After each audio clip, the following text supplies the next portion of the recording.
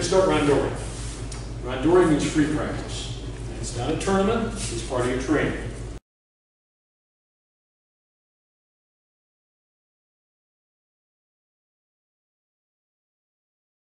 Okay, bow each other first, bow.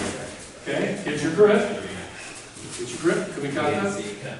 Okay, ready? Hajime, go.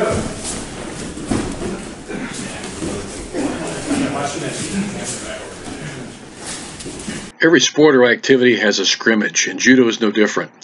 We call it randori or free practice, and that's exactly what it is. It's an opportunity for a judoka to have the freedom of action in applying their judo skills. Randori is training, it's not competition. Coaches should understand this and use randori as part of the total education of a judo student. This total education includes kata, or structured training, randori, free practice, mondo, discussion and lecture, and shiai, testing oneself in contest. Introduce randori so that it enhances the overall training with long-term positive effect for beginners. On each other. Okay, hands up. Hajime. Starting beginners too soon in randori inhibits their skill development. Before starting them in randori, teach beginners sound basic skills, especially in how to move about the mat using efficient footwork. Beginners are almost always heavy-footed and have to learn how to slide across the mat using the suriashi or sliding footwork movement pattern to be lighter on their feet and efficient in their movement. Use randori-type games and drills as a lead-up to starting beginners in randori, both in standing and in ground fighting.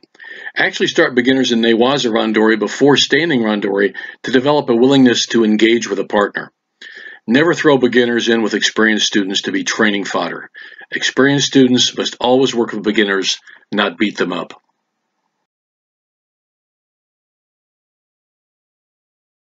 We're going to start Randori. Randori means free practice. It's not a tournament, it's part of your training. The idea is, we start standing up. The idea is I'm going to try to throw my partner, and if I do throw him, then I'm going to continue on the ground and maybe pin him, try to choke or an arm lock, go, work on the ground as well. Okay, we're going to do start Randori 2 levels. This is the first time you're going to be actually doing Randori, so I want to start you out kind of right. Okay, remember some things when you do Randori. So Jake and I started. We'll always bow to each other. Okay, now normally we'd be working and fighting for a grip, to get the better grip on each other, to get the edge on. But to start out, I want to start you where we just go ahead and both take a kumikata, lapel and sleeve grip. Remember when you grip? Between the elbow and the shoulder, up here, on the lapel, okay? And I'll say hajime, which means start. So it'll look like this. Okay, we bow each other, okay, go ahead and grip up, okay, and the coach will say hajime, it means to start. Start beginners in randori with them holding on to each other with kumikata. Do this for 2 primary reasons. Number 1, by holding on to each other, they have to engage with each other and are far less likely to use their hands to bat away at each other to avoid contact.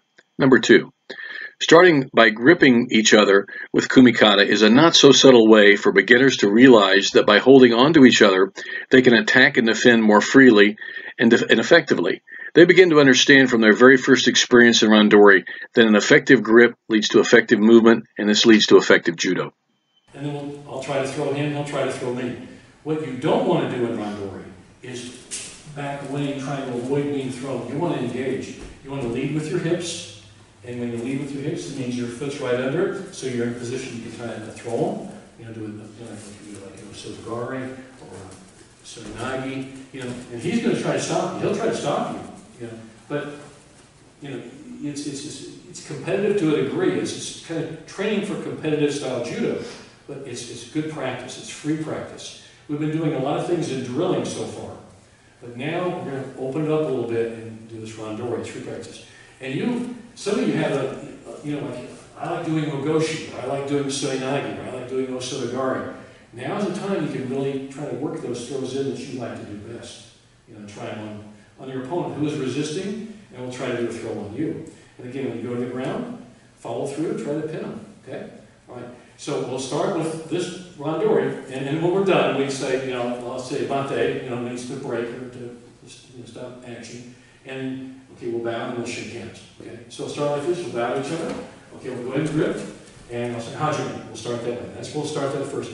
Then later, we would do bow and hajime. We start from here. We don't necessarily wait to grip each other. Okay, but to start, I want you to get to start. And remember, don't bend over. Lead with your hips and be very, very aggressive. Try to throw them. Okay?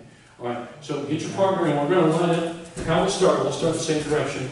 Jake will be here. I'll be here, facing the window. And we'll be ready to start like this. So everybody line up along here, kind of like we are, facing each other. Okay. Battle each other. Okay. Get your grip. Kumikata. Get your grip. Okay. Hajime. Go.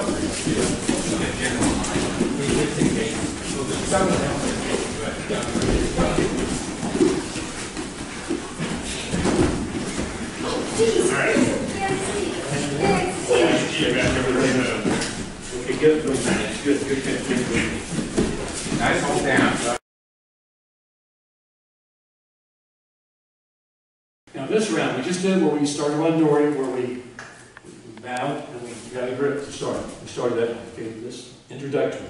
Now normally, from here on out, you're going to, as soon as you bow, step forward, hands up, and your hands are up like you're looking through a screen.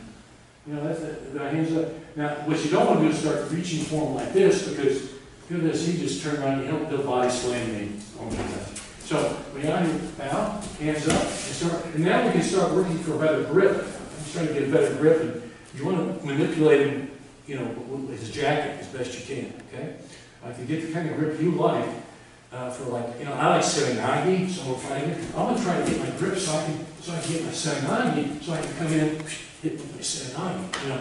And he might have another grip he likes to try something different. So it's part of the Randori we do for the grip, okay? All right, let's go about a minute or so. So it'll look like this. We'll start, okay? And we start working. And he may try to grab, I'll try to push him away to get a better grip. And he'll try to get a better grip on me, and we'll try to keep working, okay?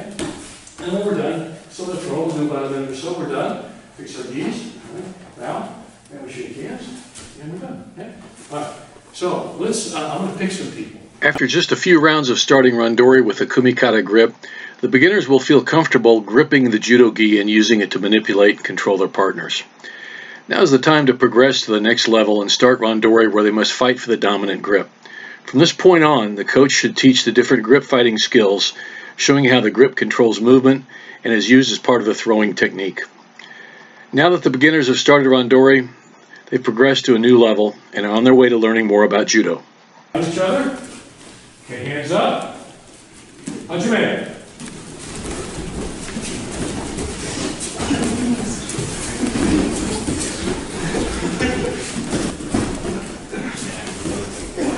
Watch the next.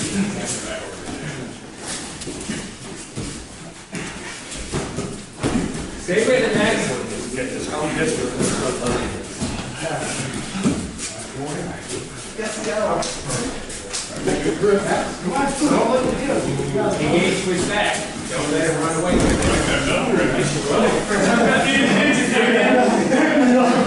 It's new. You see this in the Olympics.